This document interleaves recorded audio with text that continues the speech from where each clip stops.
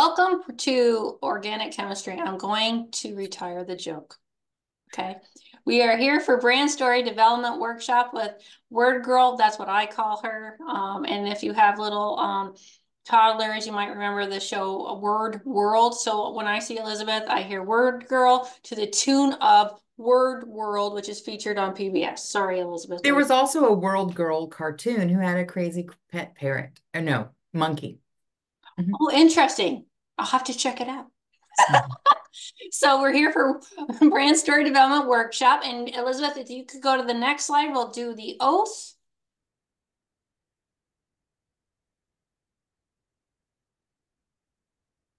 I, Tiffany Joy Green, do solemnly swear to accept the lifelong obligation to hone my superhero powers and apply those superhero powers to the good of the people I serve. I will promote and add to the ongoing success of Empower People, its members, and the people, organizations, and communities it serves. I will help prepare the next generation of superheroes. I am driven to be a positive change agent for those I serve and interact with. So without further ado, let's give the baton to Word Girl. Thank you. I'm looking at the, it's telling me my next slide is different than what, okay, it's fine. So I thought this came after the Who Am I one, but that's okay. So here, what we're hoping to learn today is just some tenets about good marketing and brand development. And so you're going to learn that what makes for a good human makes for good marketing. We're going to take a look at some sites that aren't doing well so you can learn why your current marketing efforts may be falling flat. We're going to visit what your mission, vision, and values are and what the benefits you offer are, because those are all components of good marketing.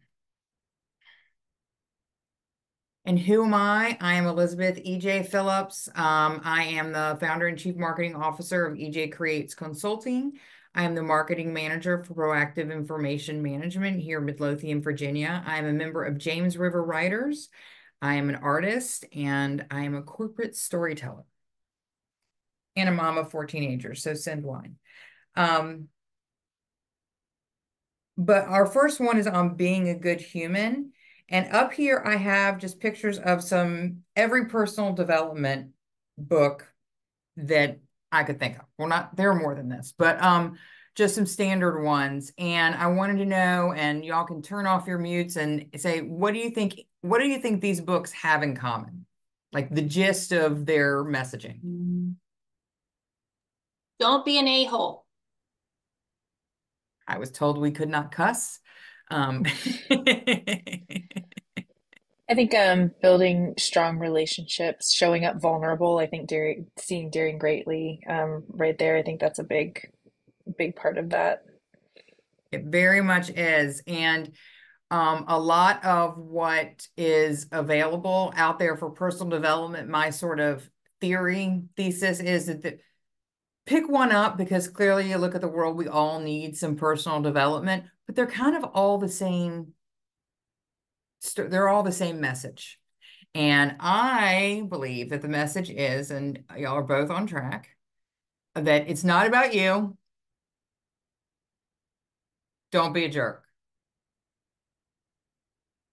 And that is what makes for good marketing too. Anytime you're talking to a business, we have all come in contact with a salesperson at a networking event or just out, or someone trying to sell us something, and we feel exactly like that. We feel like someone's trying to sell us something.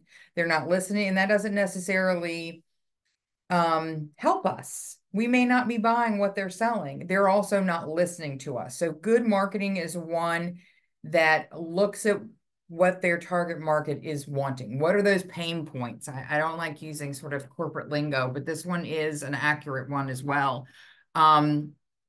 And so it all falls down to the same tenets we learned from Brene Brown or from the Bible, that it's not about you. It really is about other people. And Leanne, like you said, it's about relationships. And don't be a jerk. Tiffany, you were right. I just said it more politely for the first time ever. I just had to say I did not swear. I abbreviated. Fair, fair, fair, fair. And so we're going to take a look at that after this is our premise for how we're going to enter into marketing, how we're going to enter into all of our messaging. We're going to ask some questions about why what you're doing now may not be getting you the results you want. I'm clicking. It's not okay. Your current marketing efforts may not be maybe falling flat because you're relying on the standard of who you are, what you do, and where you do it model of branding. We've all been told, like, if you meet someone at an event, they're going to ask who you are, what you do. You know, my name is Elizabeth Phillips. I'm the marketing manager for Proactive Information Management, and we work in tech, something like that. And you do need to mention those things for SEO. That is, if you're writing on your website, you absolutely, for SEO purposes, need to say who you are, where, what you do, and where you're doing it, so people can find you. But it's not answering the question, how do you help someone else? How does this help me? How does what you do help me as a consumer? And most people, they want to know one of three things, like how do you make them money? How do you make them skinny? How do you save them time? How do you make their children obey? These are like the basic questions. And I kind of think it's almost the opposite of what President Kennedy told us, ask not what you can do for what your country can do for you, but what you can do for your country. No, this is tell not what your company does, but tell it how it makes my life better. I want to see it quickly. I want to see it easily. When thinking in particular about a website, if a user comes to your website, don't make them have to work for it. Spoon feed them how you help them, because they're obviously there to get help. So we're going to take a peek at some very random businesses I Googled in my hometown. So I wouldn't be, pointing fingers at anyone here in Richmond. I decided to do that in my hometown because I don't live there anymore. So we're going to take a peek. This is, I Googled, this was the top Google ad. I don't know how well you can see it, how big, a top Google ad for an IT company in Greensboro, North Carolina. And I specify that it's the top Google ad because they're clearly paying for some Google ad space. They're paying a marketing firm to help them. They are spending money on this. But when I get to this website, irrespective of the design problems, I want to know, can anyone tell me how they make my life easier? What sets this person apart? What they do at a glance? I'm seeing some head shaking. No, you have to dig for it. The difference of strategy plus execution. Okay, people really love, I know Tiffany loves the word strategy. I love the word strategy, but also sometimes it's used so often that I don't know what that means. I also don't really know how that helps me. It's a bit like saying a politician saying this is for the children. Well, are there candidates who are against the children? I don't know what this, okay, yeah, I don't know what this means. So over here in very tiny font, it says combining the insights of a traditional consulting firm with the ability to execute complex infrastructure solutions at scale globally. Okay, we're getting a little bit closer. Those are some big words, but now I know we've got a consulting firm and the ability to execute complex solutions. Let's see if there's anything else. Oh, wait, if we read, which I like to read, but not websites. It tells me that it delivers tangible business outcomes faster. Okay, now that helps me. That helps a business. Tangible business outcomes faster. That should be in a big, bold font, very easy to find, not having to dig through paragraphs of corporate jargon. Oh, and here's another one. It saves me time and money. I like those things, and it ensures the right outcomes for your business. So these two things in yellow, these are our benefits. Do not make your target market dig through 3 paragraphs to find it. Make that part easy for them. We all have very short attention spans. And so we want to make it as easy. Don't make them burn calories to find out what you do. The next one we're going to look at, we're going to make sure it's going to also show, it's a different type of company we're looking at. Hi, Christina. And we're going to look at their website and see if we can figure out what sets them apart and what I could expect with engaging with them. What are the benefits that they could bring me as their market?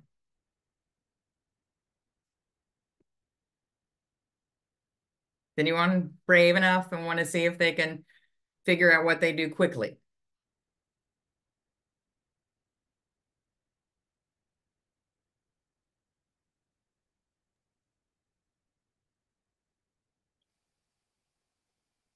I mean, they do business coaching.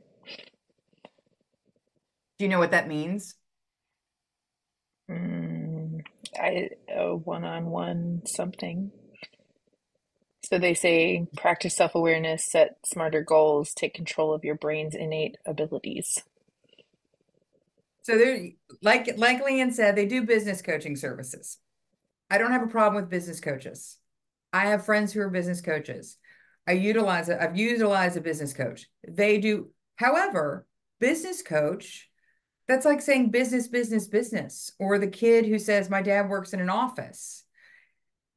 Are they a business coach? Having that as their main tagline. Are they a business coach that specializes in human resources?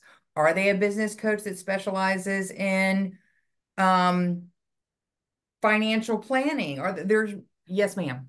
My question, because I would assume that I'd be a target market. Are you coaching me? Because that's the brain. Are you coaching my business? Because the business coaching makes me think you're focusing on my business, not me. But you're saying you're utilizing your brain to maximize. So I'm very confused about who really are you helping, me or the business?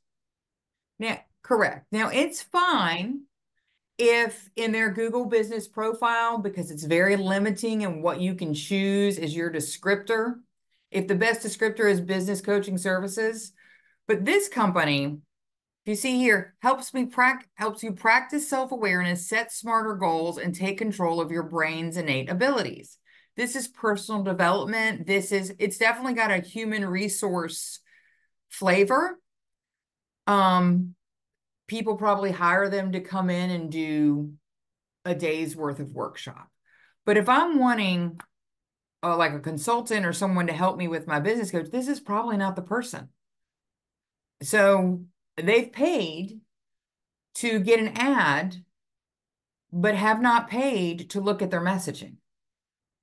Because when I get here to their website, I've probably come looking for the wrong thing, so I'm going to leave quickly. Or I have to dig through it. And if I have to work this hard to get at the meat, I want it in a taco, not on a website.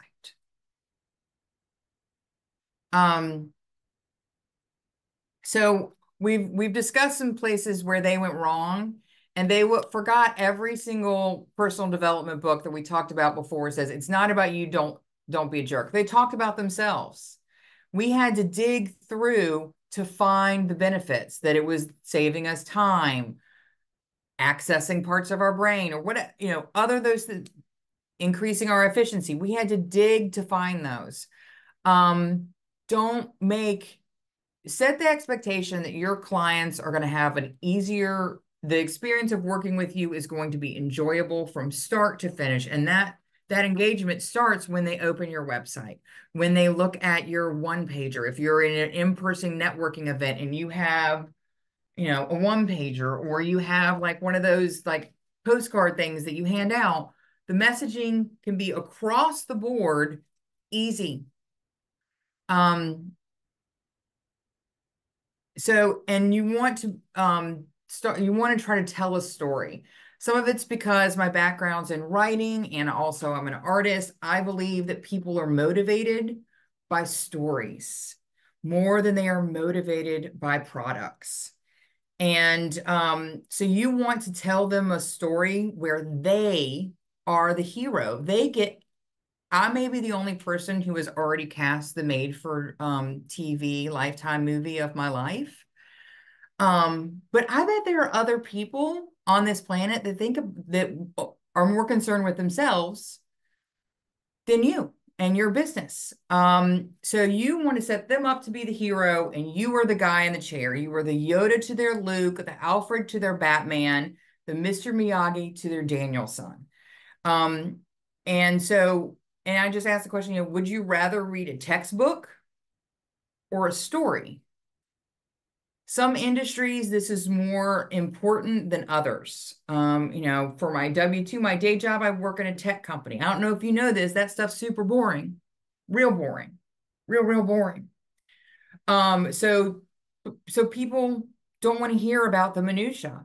If most of us here are working I know, Leanne, you work in an educational environment.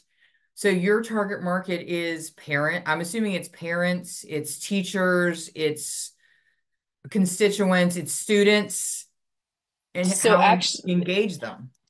I was gonna say mine's a little bit different because my target market is actually all of our staff across the state. So it's a little bit different in how I have to think about it. That's their target market, who they're Mhm. working with, but because I convene the network, my target market is a little bit different. And one of your struggles, and I'm guessing, done no research, but you have the pros and cons of a target market that's forced to listen to you. Like their Yes, staff, and if they they're have not to, forced to, they feel like that. right. Like they have to show up and engage with your content, whether they want to or not. However, also have a master's in education, you engage with content, you process more, you learn more if you enjoy it. Mhm, If you can see the value, mhm. then it's not, oh, we have another webinar with Leanne. It's, oh, we have another webinar with Leanne. And I heard these two things from her last week and then put them into practice. And I can meet, okay, maybe they're probably not immediately seeing the benefits, but they can see how they're going to bear the fruit. You're working in education. They are teaching children. It's not necessarily immediate benefits, but they can see why it's useful. And so that's what you want to do. And using a story and just to give some very classic examples of stories that we all bought. In 1971, Coca-Cola, have you ever noticed that Coca-Cola never describes what its actual product is? It doesn't say brown fizzy liquid with notes of, I don't even know how you would describe what Coke tastes like. It doesn't tell you that. It doesn't tell you it's healthy, none of that stuff. It, it sells community, whether it's teaching the world to sing or have a Coke with Tiffany and it's got her name on the side. They are selling relationship. They are selling community. They are selling a feeling. Apple, once upon a time, my first iPod is in fact in the Smithsonian as an example, but they were trying to sell 1,000 songs in your pocket. They were selling freedom. They were selling music. They were selling rock and roll, and I want rock and roll. There was a little misstep with Bono when they tried to do that, but that's okay. But they were selling freedom. And why is this? Why does this work better than describing brown fizzy liquid?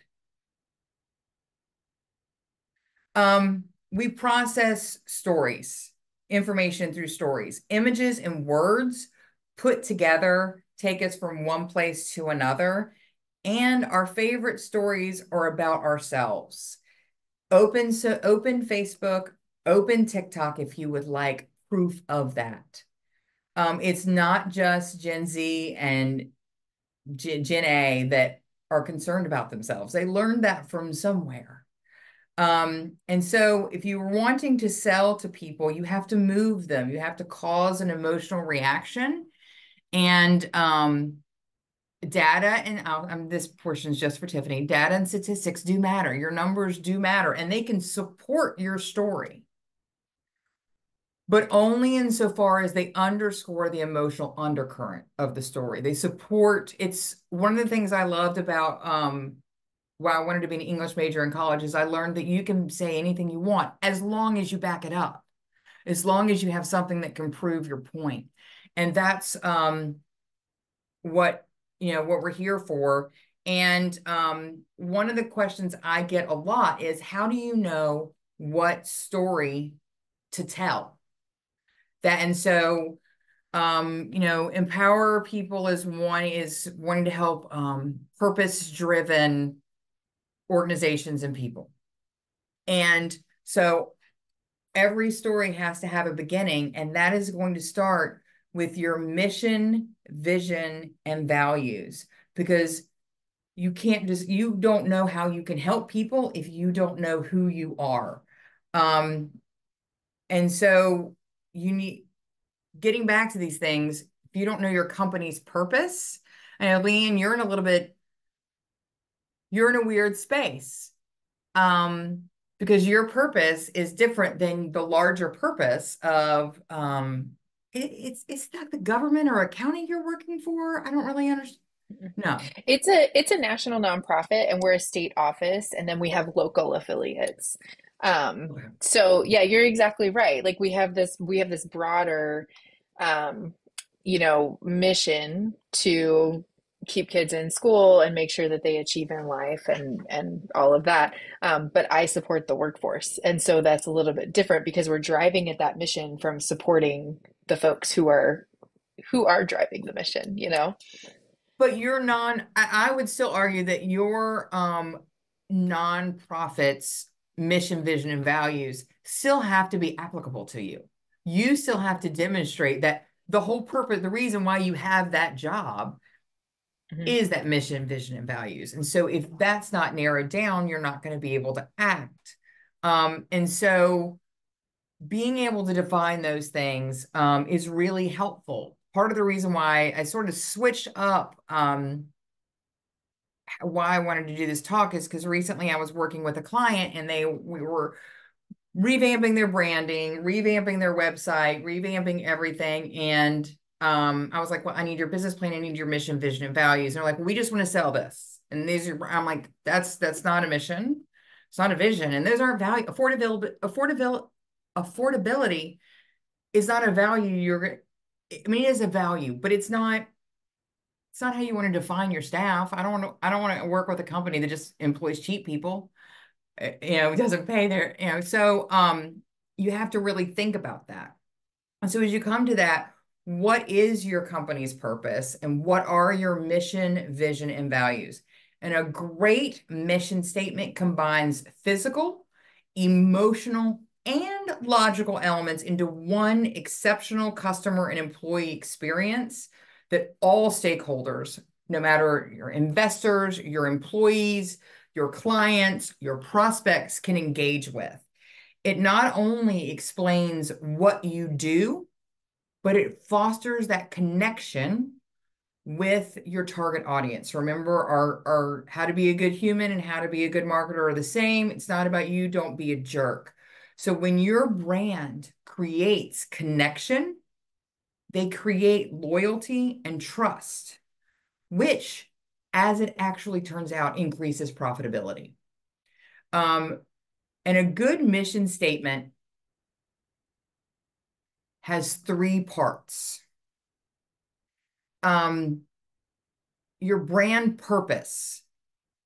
Your brand purpose, what does your product or service do or aim to offer, and for whom? What does your brand values? What does your company stand for? Do you value inclusivity? Do you value commitment to, attention to detail? If I have an accountant, I really hope he values attention to detail. Do you value, I saw a company the other day that one of their values was that they eat their own dog food, that they follow their own rules. And I was like, that actually, it's quirky and it tells me a little bit about what their company culture is like, but that makes sense to me. A lot of companies now, I know that there's a marketing firm here in Richmond that one of their values is environmental sustainability. and creating more sustainable solutions. And that tells me a lot about that company as well. So the values are part of what will make your company unique. They also should be how you hire people and how you also choose your clients. Because I know as a small business owner or working with a nonprofit, sometimes you are tempted to engage with, I mean, you're wanting to grow, you're wanting to create money, you're tempted to engage with a client that's not a good fit because you just want the job, you want the gig. Um, and I have never seen that work out well. Because you're not enjoying engaging with that client. And so every hour you're spending with that client is costing you. Um, and it takes more time to work with them. So I just always say like brand values are also should be how you look at what clients you engage with. And what are your brand goals? What does your company hope to accomplish for customers? Why should they work with you versus your competitors? Leanne, you got this. They have to show up for you. They have to work with you. There is no competition. So you got that one good. But why are they going to see the value in you? I would say that would be one of your goals. One question I get a lot is, what is the difference between a vision statement and a mission statement? There is a difference. Mission statements are based in the present. They convey to stakeholders and community members why the business exists and where it currently stands. Vision statements are future-based. They're often very lofty, kind of cheesy sometimes, but they're meant to inspire and give direction. They are a written declaration clarifying your business's meaning and purpose, especially team members. This is sort of the Jerry Maguire. You remember he wrote that treatise? I haven't even seen that movie in a long time, but no, this isn't the Show Me the Money, but he writes that treatise and he leaves and the girl leaves with him. Probably should have researched that before I thought of mentioning it. But your your vision statement it describes the long-term results of your company's efforts. For example, now this one I did research. This is true. This is accurate. For example, an early Microsoft vision statement was a computer on every desk and in every home. When they wrote that, now I'm like, oh, I've got a computer in my back pocket and I've got 47 computers. But when they wrote that, that was bold, that was lofty. And that's much more exciting than a vision statement that says selling business software. Because again, technology is boring. But a vision statement can and should be lofty, inspirational, and it's important because it can be the common goal for everyone in the company. Your values. Tiffany, you look like you have a question, or is that just your face? I was yawning, and that's not boredom, Okay. it's just a change in seasons. It's a yawn is a crave for oxygen. Yeah, okay, that's fine. But your values will define how you do what you do. And an important thing to remember when you do this is you want to keep it short, make it easy for your employees to memorize and epitomize.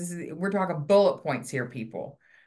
Stay specific. They need to tie specifically to your company's mission and vision.